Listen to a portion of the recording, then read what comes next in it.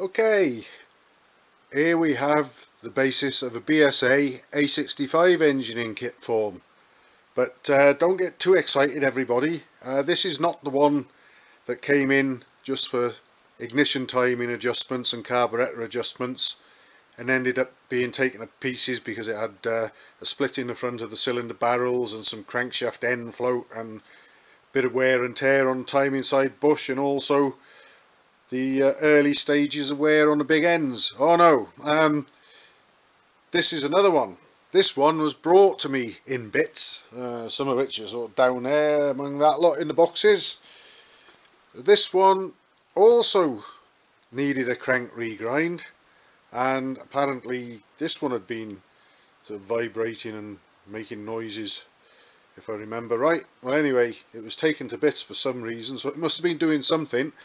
And interestingly, this has got the famous and fabled timing side bearing conversion, and yet here we are with it in pieces. So I don't really know what the story was there, but I've got to put it back together. I've had the crank back from being reground and I've just fitted new big end shells, so I'm ready to start looking and scratching my head and trying to find all the other relevant bits and pieces and see what can be reused and what might need to be replaced in order to get the crankshaft into those cases and build it back up again.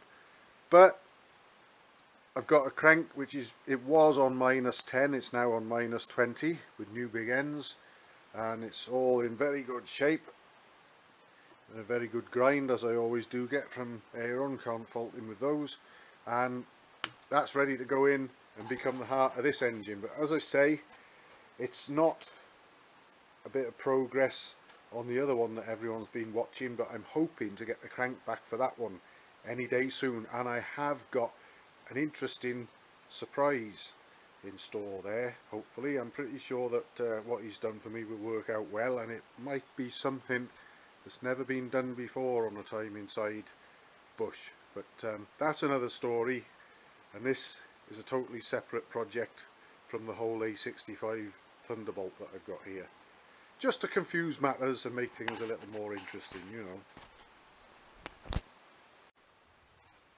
Just to add to what I just covered, I just found this plastic tub of bits here, and well, we've got a little bit of a puzzle, jigsaw puzzle on our hands, but I'll work through it, find out what's what and what can be used again, and if anything can't be, and so on and so forth. But yeah, interesting couple of hours ahead possibly, but I'll try and sort my way through it then.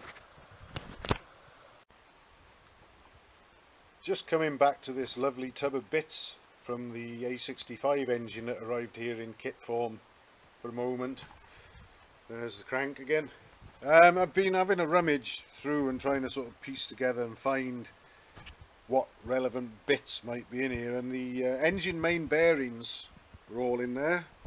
That's the timing side, that's the SRM, formerly Devamede timing side conversion one there, and I found the drive side roller main bearing there, timing pinion, a few other bits and bobs. This is actually the thrust ring for that bearing there, which you just tighten the timing pinion up on it, as the timing pinion bears against that, until you've just got a gnat's end float, just the slightest end float, and then you do the lock nut up outboard of the oil pump drive worm, and that's your end float set on these. So I found all that, but this is quite fascinating, all this lot. We've got gearbox parts in there, we've got bolts, nuts and studs and screws from every area of the bike, we've got cam followers, we've got spark plugs,